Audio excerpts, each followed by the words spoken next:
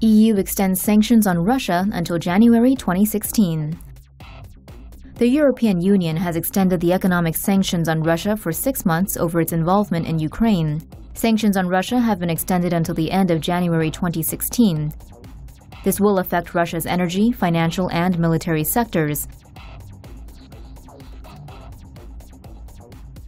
They consist of asset freezes on some Russian companies and individuals, as well as travel bans against certain officials.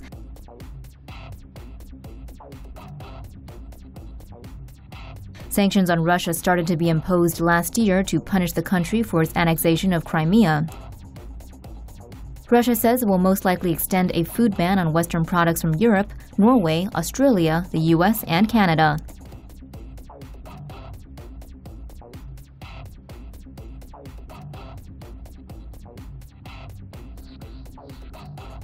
According to Russian presidential spokesman Dmitry Peskov, the sanctions do not only harm businesses in Russia, but also European taxpayers. Leave an insightful comment on TomoNews.net, and you could win up to $500 every month.